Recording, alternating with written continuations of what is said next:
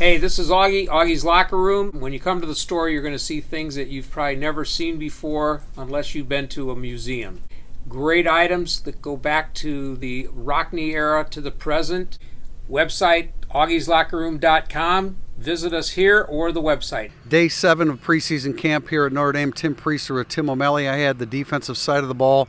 We didn't have much time, like usual, with the first 5 periods. But, Tim, what did you see offensively? You know, I found the definition of overkill. It was Blake Fisher and Michael Mayer against the scout team tight end on the edge working a combo block. So that was the most exciting part. I did watch a lot of the offensive line because Harry Hiestand and Chris Watt split sides. And it was good to see Hiestand really get into Blake Fisher and Josh Lugg and the next rep through, being able to praise them and tell them what a great job they did, because he was all over Fisher for pad level and Lugg for not locking out, and then the next time through he was telling how great of a job they did. And then Watt is a little bit kinder soul on the other side when he's correct, but he steps in and corrects people. He corrected Spindler a couple times, but you don't hear what he's saying quite as easily, so I can't comment on that. Yeah. Defensive side of the ball, I focus mainly on the secondary, and 2 guys that stand out to me, not surprising as I was looking at the cornerbacks. Cam Hart looks really, really good. I mean, this is a guy that his length, I mean, when you add his length with his ability to mirror a receiver, he's really good. And then the other guy is Jaden Mickey.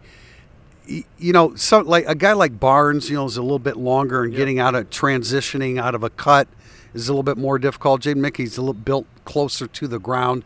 He is really lightning quick out of his breaks, and so those are 2 guys that stood out to me in the secondary. Yeah, I try to watch the running backs as much as possible. I think it's because Dylan McCullough brings you over there, the way he coaches with his voice and his attitude.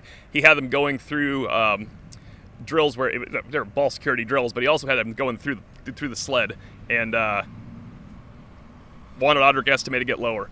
Logan Diggs going through the cage, the sled, with his shoulder the way it is, he's not holding back right now. I mean, it's interesting to see. He also took part in, briefly, I'm not sure he was supposed to, he took part in a drill where you're smashing pass protection drill, and he took shots to his pads. The sled is new, because the other day when they did it, he was not participating. Yeah, he went through both. He went down and back both times. When they went to spin moves, that's where he got the most credit. I mentioned in a previous practice report, Logan Diggs' spin move is just a little bit quicker. It's elite, really. And the main compliment McCullough gave was the spin move by Logan Diggs. But the best news is that he's taking some sort of contact. Red jersey still, but he's taking some contact. Interesting to see the defensive line just like a few minutes into practice.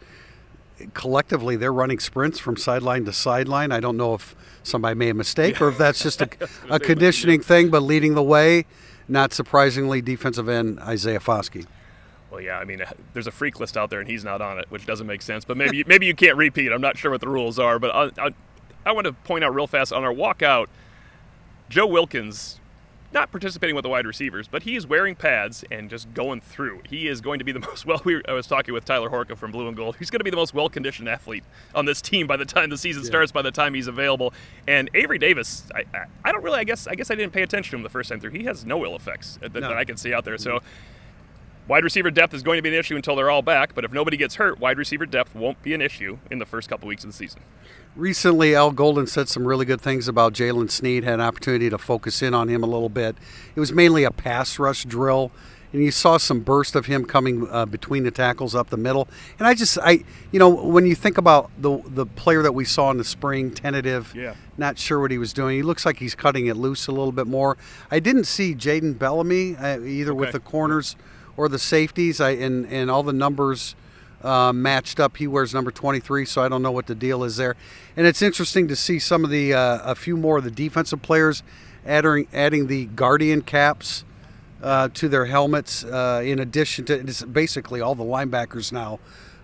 Sneed is wearing them, Schweitzer is wearing it, Leafau, and then in the secondary, Clarence Lewis. So more and more guys going to that. I don't know if that's necessarily due to injury or not, but it's day 3 of hitting. Right, exactly. So that's it today.